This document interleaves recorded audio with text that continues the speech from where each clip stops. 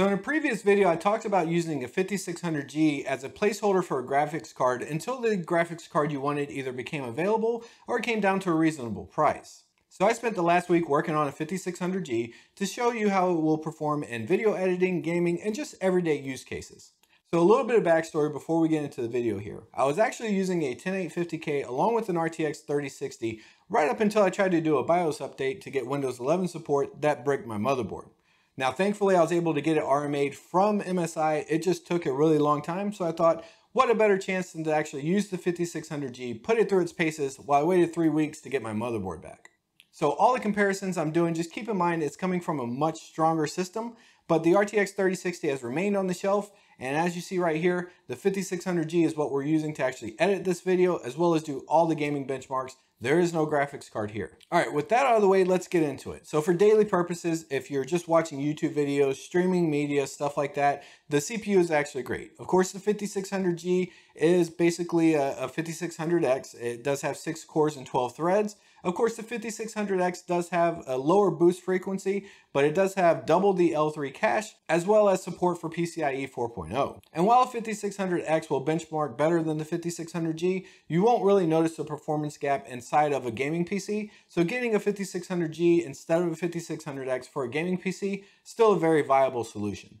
Then of course the 5600G does have integrated graphics. It does have 7 cores available to it, as well as 2 gigs of VRAM by default. And keep in mind, I do say by default because you can allocate some of your system memory to give more VRAM to the actual 5600G. So I ran all the benchmarks you're going to see with 2 gigs of VRAM as well as 4 gigs of VRAM, but other than that, stock configuration throughout. And if you want to see how to allocate more VRAM to the 5600G, make sure you leave a comment down below and I'll make a dedicated video about that if there's enough interest. Alright, so starting off with the synthetic benchmarks, we ran Cinebench R23 and we got a single threaded score of 1432 and a multi-threaded score of 11,244. And as you can see, there's no real change in the 2 gig versus the 4 gigs of VRAM because this is a CPU benchmark. As a matter of fact, using the 4 gig, the scores actually went down slightly, and this could be explained because there's just not as much available system memory to be able to perform the tests. And we see this again in the Superposition benchmarks where you get a score pretty much the same between the 2 gig and the 4 gig VRAM.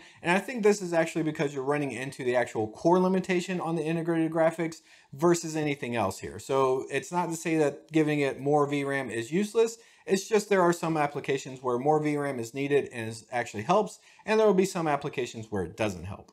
So taking a look at the esports titles for gaming benchmarks, we benchmarked CSGO, Valorant, and Fortnite. And as you can see, CSGO and Valorant with the 2 gig and the 4 gig variants both ran over 100 FPS.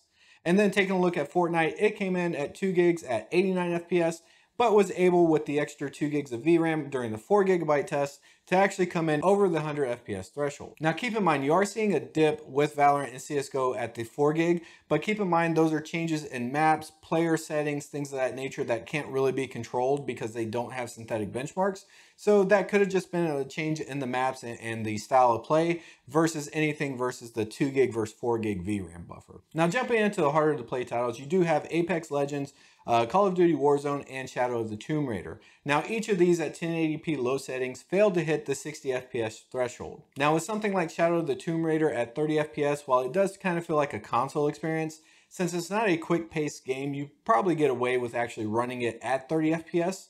As far as Apex Legends and Warzone, they were playable, but certainly not an enjoyable experience. While there wasn't any stuttering or anything of that nature, it was just slower paced and harder to hit targets at that point, being under 60 FPS. Now I did benchmark Warzone at 720p low settings and was able to actually hit 60 FPS. So there is that hope that you could actually just bump down the resolution if you did want to play those titles and still be able to have a very enjoyable experience. So as you can see in gaming, the 2 gigs versus the 4 gigs doesn't always make much of a difference. I would actually say go ahead and allocate the 4 gigs of RAM because applications that can take advantage of it, the ones that haven't hit the core limitations on the 5600G integrated graphics, they will perform better for you.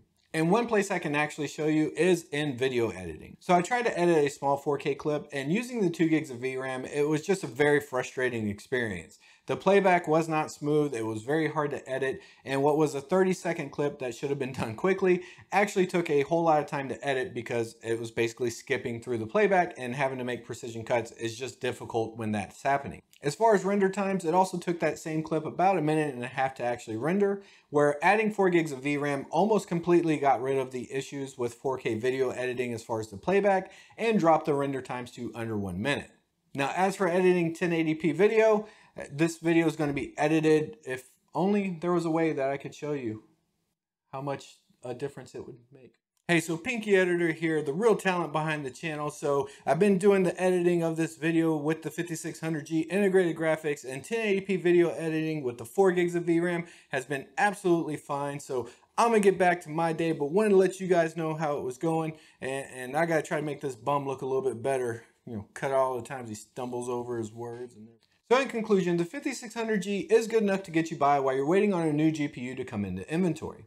And at $230 or $200 to $230, depending on sales going on, it's actually probably a better option than using something like a 10400F and a GT 710. Now, if you can wait or you can afford a dedicated graphics card, something like a GTX 960, and you're okay wasting the $150, it is ultimately going to give you a better playing experience because, quite frankly, it's just got a lot more processing power for cores. It doesn't really have as much difference in VRAM, but certainly the processing power from a dedicated GPU is going to be any integrated graphics card that you can look at. Now, if you're looking for something older like the 3400G, I'd recommend my friend G-Tech's video that he just recently done with benchmarks.